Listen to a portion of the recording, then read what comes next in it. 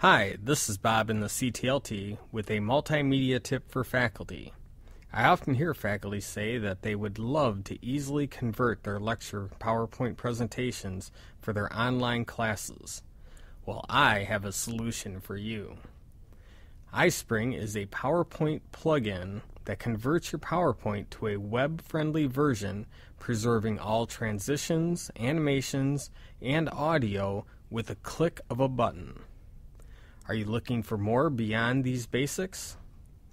iSpring also provides you with the ability to quickly add YouTube videos and Flash animation files to your presentation with ease. These additions are also preserved in the web-friendly version. In 3 easy steps, you can have materials produced for your online students that they may miss out on since they aren't in a physical classroom. Step 1. Visit www.ispringfree.com to download and install the free iSpring plugin for PowerPoint. Step 2. Add in any extras that may help your online students, such as your auditory components, YouTube videos, or other Flash animation files. Step 3.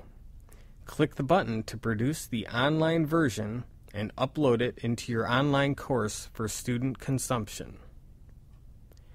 Remember, you can produce online resources in these 3 easy steps. If you'd like more assistance getting started, look for upcoming sessions on iSpring offered through the CTLT.